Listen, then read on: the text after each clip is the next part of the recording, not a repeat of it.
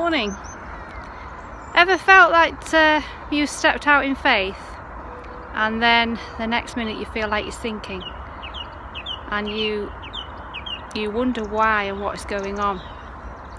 Now, I love the story, and it's found in the Gospel of Matthew 14 and verse 22.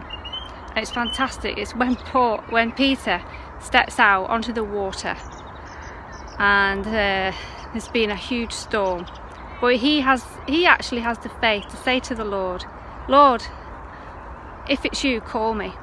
And the Lord calls him and he walks out, and then he starts having a panic because he looks around him and he calls out to the Lord, and the Lord reaches out and lifts him up. And it's just a thought I want to leave with you today, that if the water where you are is really stormy and you feel like you're sinking, call out, literally call out to the Lord, and he will come and he will reach out to you and he will help you. So on this day, remember, you're not alone.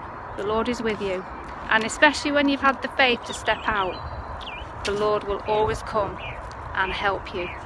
So God bless you today, and read that scripture. And in that scripture, in the J.B. Phillips version, it actually says that the Lord said to Peter, "Why did you lose your nerve?"